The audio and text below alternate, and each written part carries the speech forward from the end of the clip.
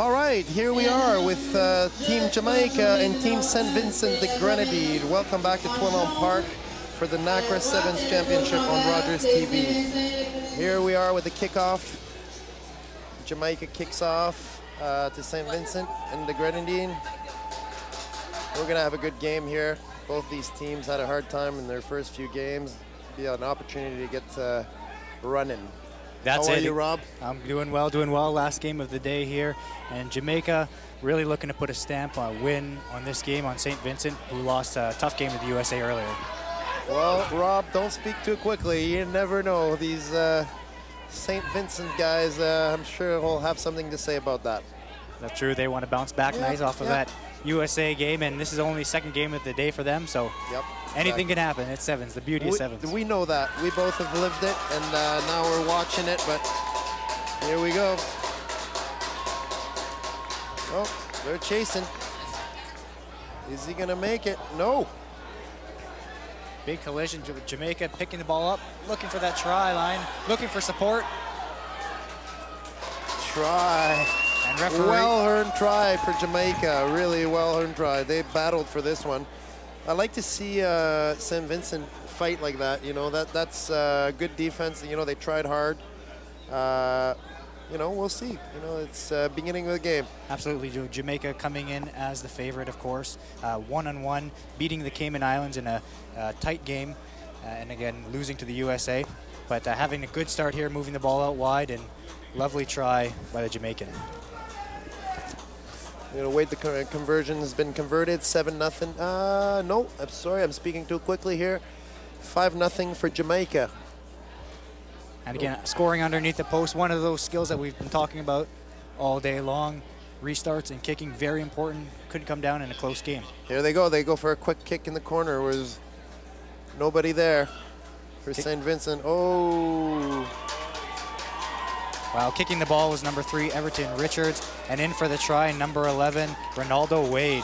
Yeah, not enough focus on the restarts for St. Vincent here. Here we got the replay here. If you can describe, Rob, what you see. Yeah, a heads-up play by Wade there, seeing the open space, little communication, and sorry, Ronaldo Wade there picking the ball up and in for a relatively easy try. Yeah. So far, you've called it 2 tries for Jamaica.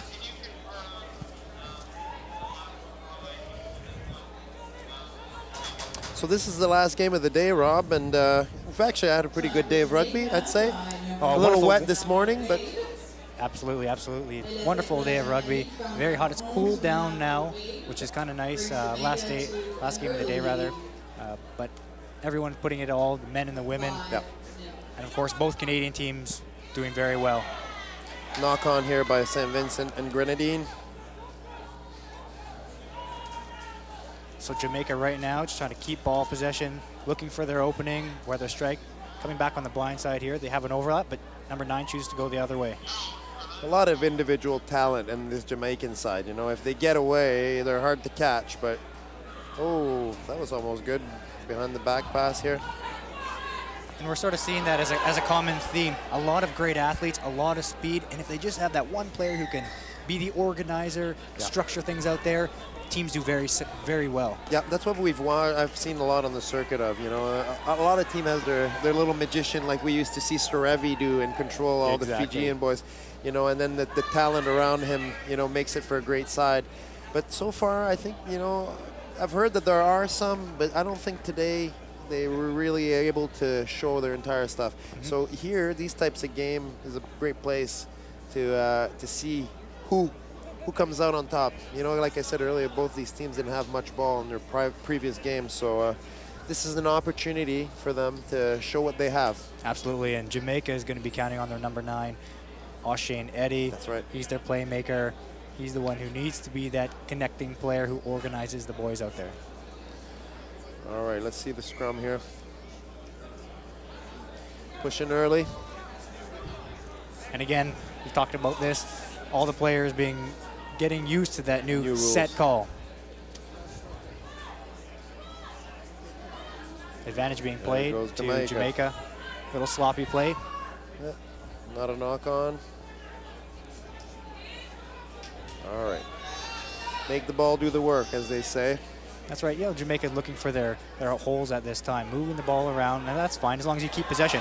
Nice little break right down the middle. It's big number 1, Andrew Fong, and he ain't being touched. St. Vincent sitting a bit flat-footed, just they don't seem to have the energy right now. I don't know if it's because of the heat. I think. See the replay here? Yeah, we have the replay. Yeah, straight down the gap. You could have drove a truck through that gap. That's a big one. And that's, again, Andrew Fong, number 1, coming back from a bad break injury a few years ago. Good to see him back out there, top form.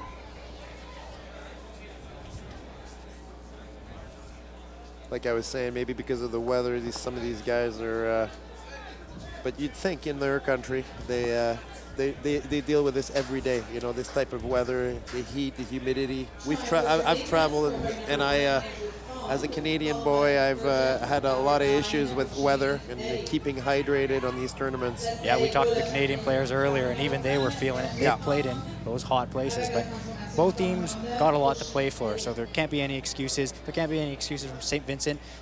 We do know that they are the newest member. In the Caribbean area. 1996 was founded. That's right. By an Englishman. So that's them they're still trying to get organized. Great to see them at an international tournament though.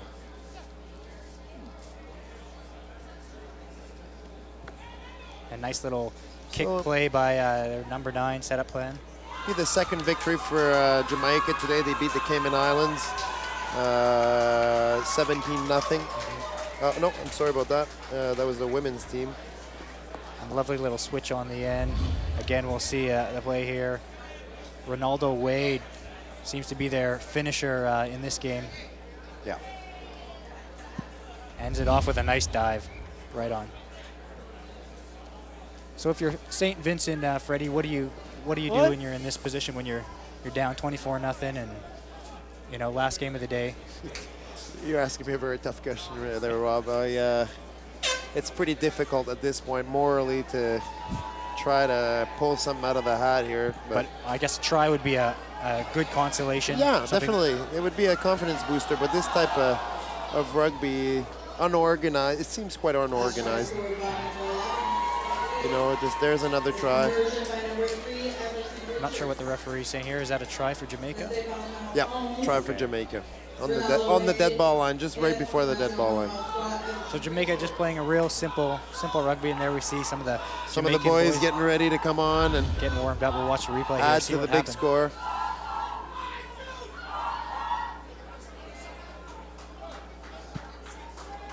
And there's the touchdown right there. Already 7 minutes, Rob. Wow, this goes quickly. You asked me the question, what does St. Vincent have to do here to pull off, gain a little bit of respect in this tournament? I think they, like I said, I think they're very flat-footed. They don't seem to be enthusiastic about playing at this moment. I don't know why. We've seen some better matches against closer teams today, and of course, give Jamaica their credit. They are very quick. They are very fast. Absolutely. Well, listen in here. Do what we can do, but we're not spreading the ball wide and then do it. All right. So we do something over here. No, you just listen, man. No, man.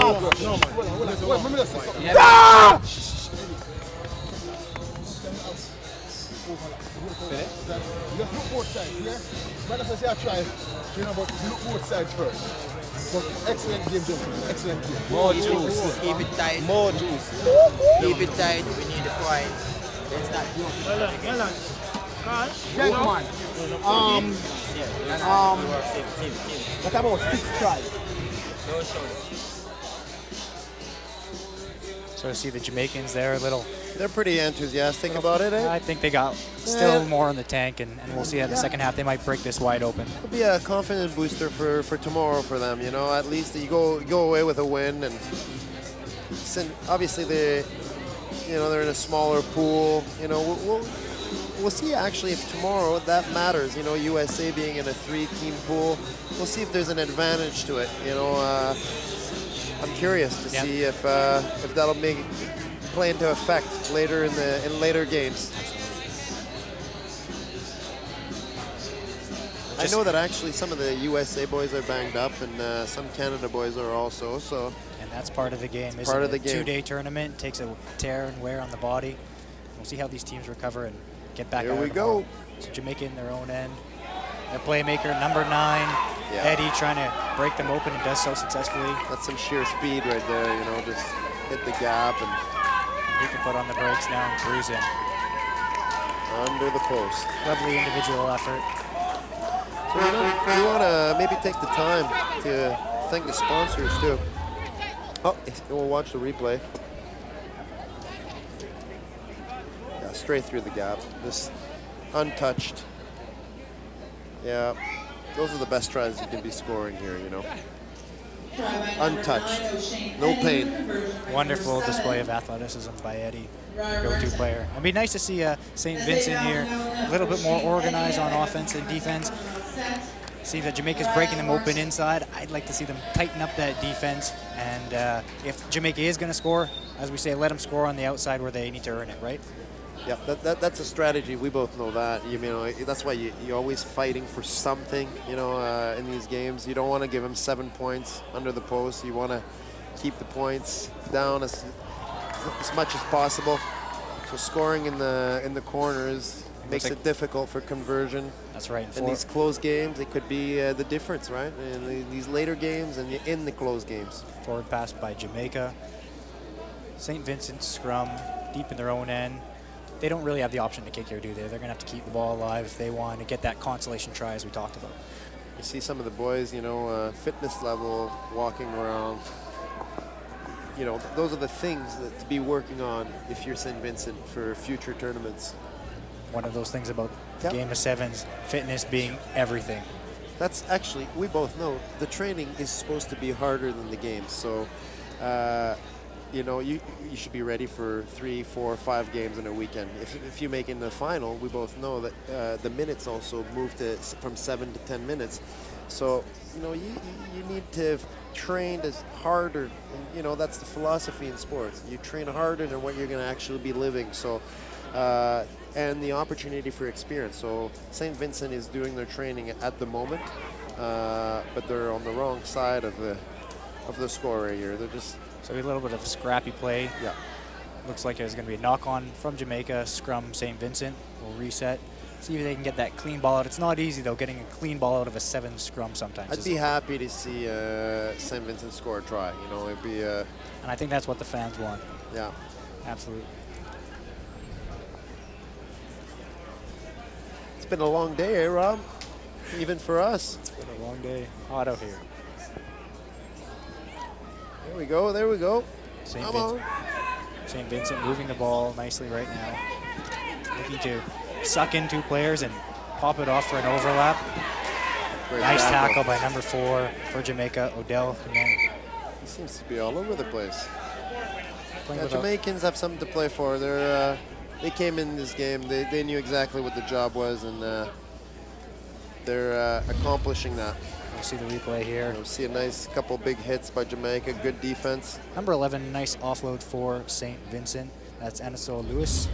Unfortunately, a knock on as the ball comes out. And if you're going to score that try or win that game, keeping ball possession really is key in sevens, because we're already at 11 minutes. Yep, goes so quickly, so quickly. It doesn't seem like it when you're in the game, but when we're announcing like this, these games are flying by.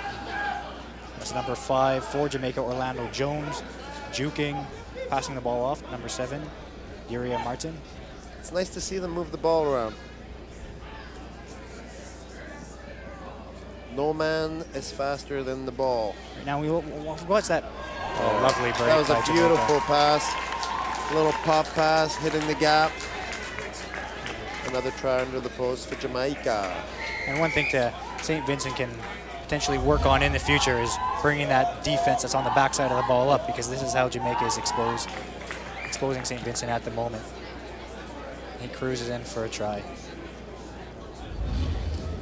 Any opportunity also is good to save some energy. So if nobody's chasing, I've actually seen people walking into the... You can actually get a penalty for that now, you know. You can't take too much time, right? Right? It's still a sport, that's it.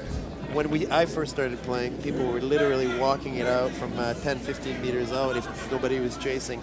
Now I know that there are rulings that you can't just walk it in if, you know, so that's some little changes that make the game a little faster, a little more exciting. You want to see guys playing with the ball. Jamaica restart in the middle. Referee says play on. Yep, St. Vincent. St. Vincent securing the ball right now in the middle of the field, assessing out the options. Number 18, Gillian Combs. St. Vincent, nice little break. Oh, pulled the hair here. Pulled the dreads. There, a bit of hair pulling. No one wants to see that. St. Vincent need to keep possession here. Oh, referee's bringing it back. Good call, good eyes, right on the spot, referee. Yeah, definitely good refereeing here. Now let's watch the replay. Yeah. And do you think that's deliberate, Freddie, or just kind of got him in a bad spot there from behind? Well, I think, you know,